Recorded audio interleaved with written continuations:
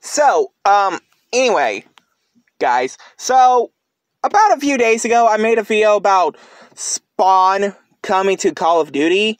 Well, he's not the only one who's coming to Call of Duty. 3 extra characters is coming to the game. 1, Ash Williams.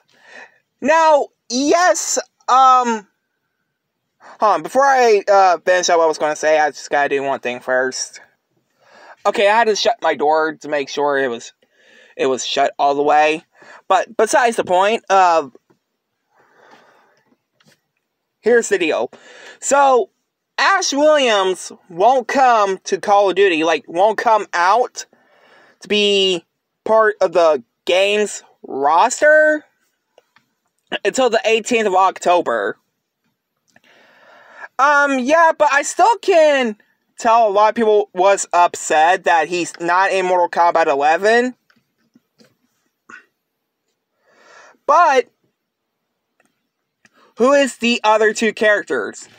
One, I think, is just pretty weird. They are adding a kid-friendly villain from He-Man, and that is Skeletor. And an anime character, which is Alucard from HS. But yeah, guys, what's y'all's thoughts about those 3 characters coming to Call of Duty Modern Warfare 2, Warzone, and Modern Warfare 3? Let me know down in the comments below. Hope you guys have a safe weekend, and hope you guys like, comment, subscribe.